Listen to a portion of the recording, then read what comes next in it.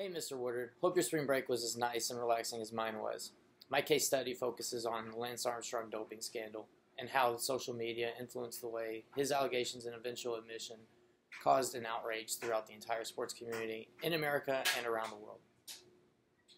Armstrong was of course known for winning 7 Tour de France's in a row from 1999 to 2005 and was widely renowned for accomplishing this historical run after he had beaten testicular cancer in 1997.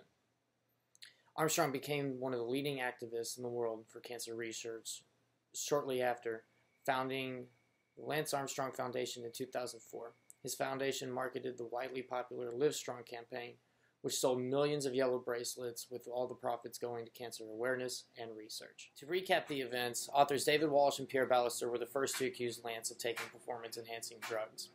In their book, titled LA Confidential, The Secrets of Lance Armstrong, they cited Emma O'Reilly, a former member of Armstrong's U.S. Postal Service pro cycling team, claiming Lance asked her to dispose of used needles and provide him with makeup to cover syringe marks on his arms. O'Reilly, who worked with Lance as his physical therapist and personal assistant for 3.5 years, stated that Armstrong used a banned substance called erythropoietin, or EPO. Armstrong quickly denied the allegations and provided a statement on his website announcing he was going to sue the authors. Armstrong retired from cycling after his 7th and final Tour de France victory. In 2006, a year after his retirement, another American named Floyd Landis won the Tour de France, but then lost his title quickly after testing positive for his synthetic testosterone. Because of Floyd's positive test, many once again turned their questions to Lance, as accusations were still looming over his 7 titles. Amid the allegations, Armstrong made a comeback attempt from 2009 to 2011, and most notably finished 3rd in the Tour de France in 2000. In 2012, the U.S. Anti-Doping Agency charged him with using PEDs, with Armstrong responding to the allegations the same way he responded to the first, by refusing to take part in the arbitration process and suing the USADA.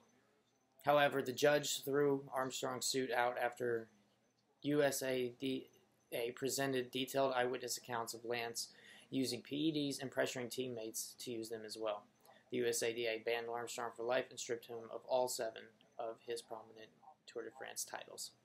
4 months after his lifetime banishment, Lance admitted he had used PEDs during his entire career in a special interview with Oprah Winfrey. Armstrong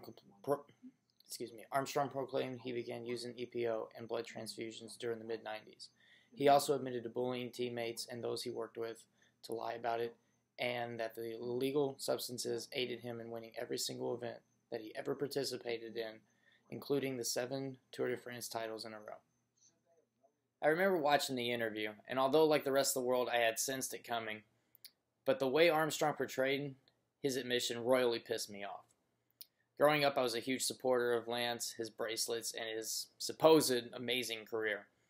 I remember watching it back in Sicily and looking at my then fiance with a look of distraught and, much disappointment as I exited the room. I came back in a few minutes later and finished watching what was left of the interview. You could tell that he was holding information back, he was uncomfortable sitting there, and just had a sense about him that he just wasn't going to tell the truth, which everyone, including Oprah, already knew anyway. I refuse to rewatch it to this day and probably never will again unless I absolutely, positively have to, because when I found out about it, it just hurt so much that someone I revered greatly growing up in my youth had lied to myself and the entire world about his great accomplishments. The Twitter world blew up with high-profile figures and regular citizens such as you or myself from all aspects of our global economies. It didn't matter who you were. Odds have it, you were not happy and probably felt very similar to the majority of those who heard the comments from Lance, including myself. I will never respect this man again for what he did, and although I'll always revere the Livestrong campaign for its efforts on cancer research, the entire foundation was built on one of the biggest lies in sports history. I apologize if this comes off as crude, but go to hell, Lance.